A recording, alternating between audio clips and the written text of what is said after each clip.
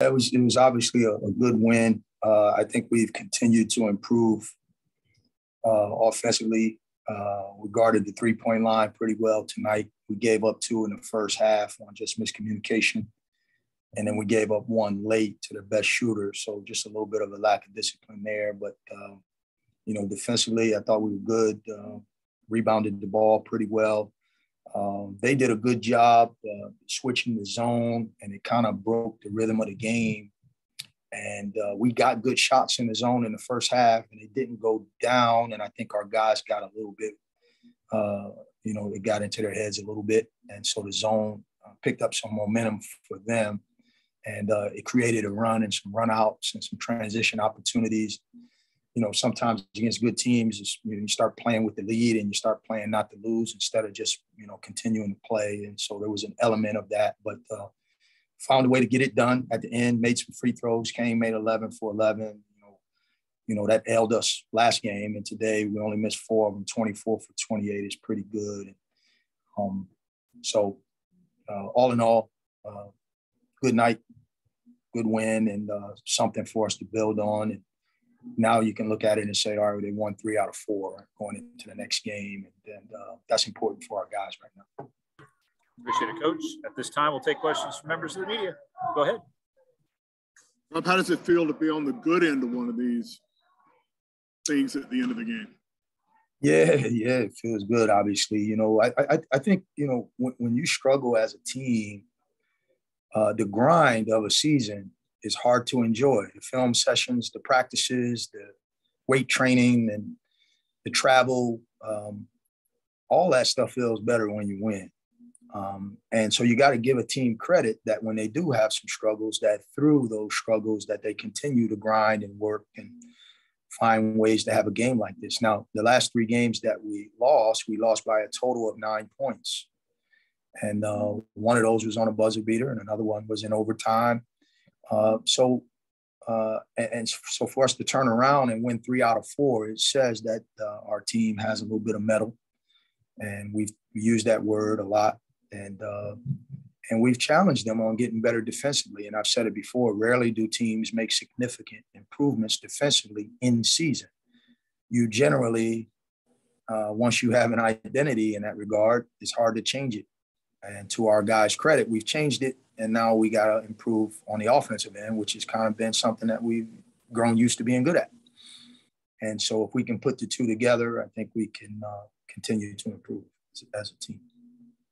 Is it encouraging that without really any practice time between games, the things that really hurt you Thursday night, the assists in the first half at least, and then free throws throughout the game were immediately better in this game? Yeah, it just means I didn't have enough time to screw them up. You know what I mean? I only had 1 day, and they just went and played. So good for them.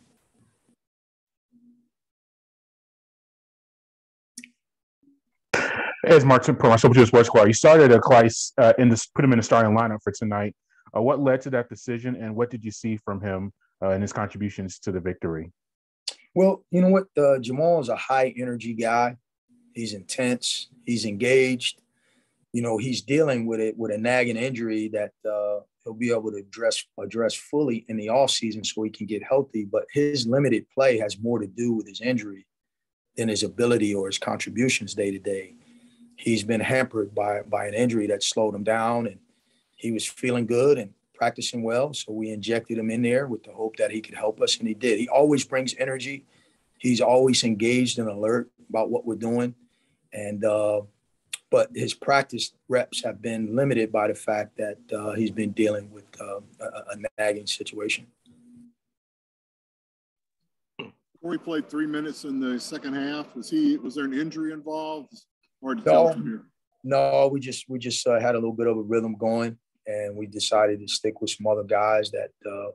And then once we got to a certain point in the game, we just kind of kept riding the guys who were in there. What did Evan show you? He was out there a lot tonight. You know what? He's always a threat to make a shot. Didn't go down for him, but I think we all, when he lets one go, we all feel like there's pretty good chance it's going to go in. Unfortunately, he didn't make one, but it was good to have him back. I think he's got to do a better job of being engaged himself. Prior to him being out with the health and safety protocols, he was really trending up from a competitive standpoint, and was really starting to show some growth as a floor leader.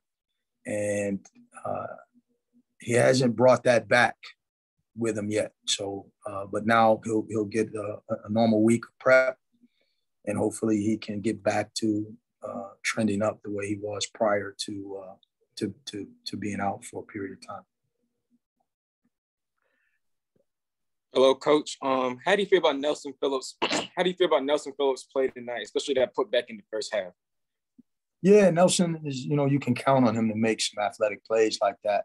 And, he's a dynamic athlete and a good player and a good shooter. Mentally, he's playing too many games with himself. He passes up too many open shots, and winds up taking tougher ones because, he's second guessing himself. And I've been telling him, I don't care if you go 0 for 10, I want you to take the next one with confidence. And we got a couple of guys dealing with that. And I just feel like at some point the dam is going to break. I thought it was the first half. I thought this might be it. And then when they went zone, I got excited. I said, we're starting to make some shots and they're going to go zone against us. This ought to be good. And it turned out to work against us, unfortunately. Hey, Marcel, once again, Jalen Thomas gave you double-digit points off of the bench. You've been on him about his consistency and bringing it every game. What about today? Just him coming off the bench, taking that role, and giving you that big contribution with those 11 points. Well, I think the big thing, more than the statistics, is just his attitude about coming off the bench. He's been a starter for the first 2 years of his career. He could have a bad attitude about the situation, but instead he embraced it. He owned up to the fact that he hadn't been playing the way we expect him to play at this point in his career, and he's been a man about it. And as a result, he's going to play his minutes, and he came out and he's had a couple of good games of late. So he's just got to continue to build on that. You talked about the defense kind of helping you out. And South Alabama had their zone working for most of the second half, but they couldn't really make a run until later in the half because you also were playing pretty good defense the first half of that second half. Yeah. We had a nice defensive rhythm, and then their zone created some situations where they started getting runouts. We took some bad shots. We turned it over a couple of times. And now instead of sitting down in the half court and guarding them, that's where we were doing a good job. We wound up having to guard them in transition. And Chandler is just a load coming downhill full speed in transition. And that's where the gap started to close. He single-handedly was like a one-man fast break. And a lot of it was based on, our poor execution against the zone and some turnovers and some runouts and him just getting ahead of steam. But when it was 5-on-5 in the half court, we were pretty solid. And so that's a credit to our guys. And, as we improve offensively, if we continue the trajectory that we're on defensively, I think we got a chance to become formidable. Yeah, Coach, is looking at the standings, that the difference between first place and last place is only 2 games in the loss column. Do you feel the team is finally rounding into form and can find itself moving up into conference stands and putting itself in a good position for the conference tournament? Well, I don't know what a good position for the conference tournament even means, with the way our conference is. I mean, anybody can beat anybody. So I'm not worried about that. I'm not worried about the standings at this point. All I'm concerned about is my team improving and getting to a point where we play our best basketball going into the tournament, and then we'll play whoever they line us up with.